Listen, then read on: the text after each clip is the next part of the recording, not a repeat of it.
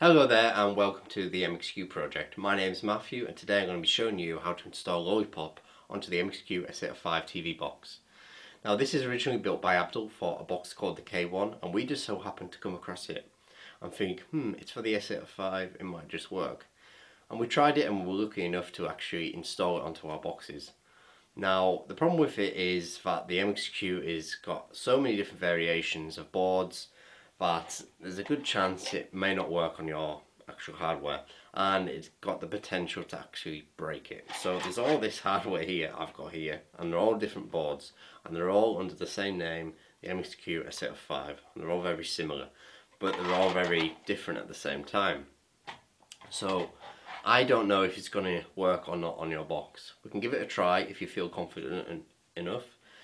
Make sure you know what you're doing with recovering your box as well, because if you're not sure how to do that, then this could totally wreck everything and that'll be the end of your system. So if you're really wanting to install this, or you're just wanting to install something so you can actually run Krypton, then I suggest you go over and check out our dual boot LibreLec guide, because that's far safer and far more, it's going to work.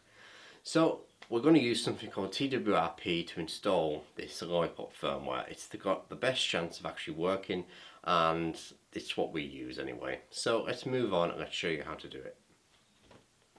The first thing you're going to need is you're going to need an SD card. So a full size one. You're also obviously going to need an MXQ box and as well as that, a PC. I'm going to be using Windows, you might have Linux, so it might be a little bit different setup to you guys, but this tutorial is going to cover how to use it on Windows.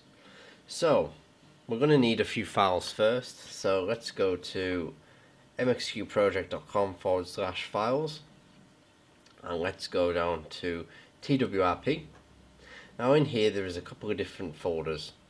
Now the one I want to use is the all black S805 TWRP, and that Recovery.img is what we need to download. Now if you happen to have a B-Link version, which is the MXQ red stripe, then that's the one you need. But the chances are you've got an all black one like that one, and this is the one that's built for that. Now I can't guarantee it's going to work on your box because there's too many variations of the board like I mentioned previously.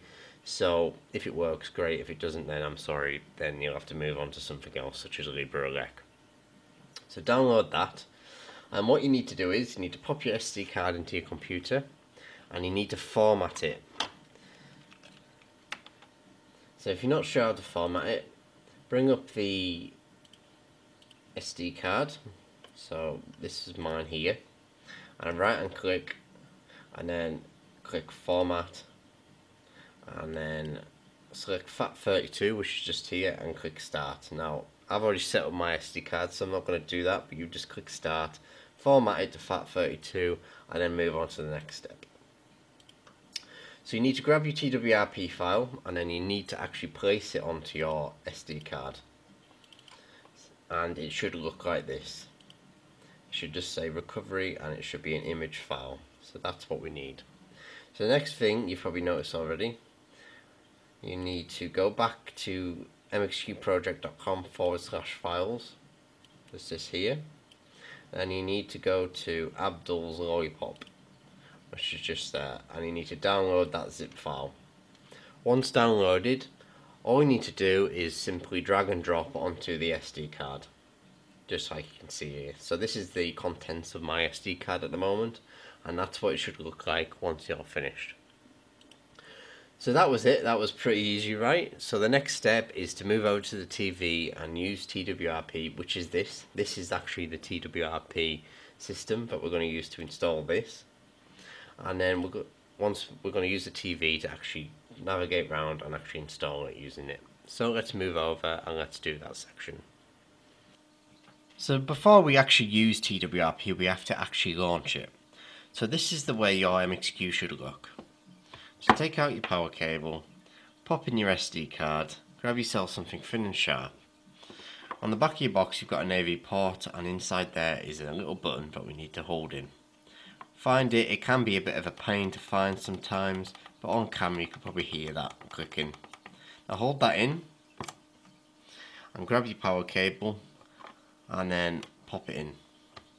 So just to go over that again, SD card inside of the box. That's the SD card we've put the two files on. Grab yourself something thin and sharp, pop it in there, hold the button in, and then apply power. Of course, make sure you've got your HDMI cable in and you've selected the right channel on your TV. And what should happen is TWRP should come up on the screen.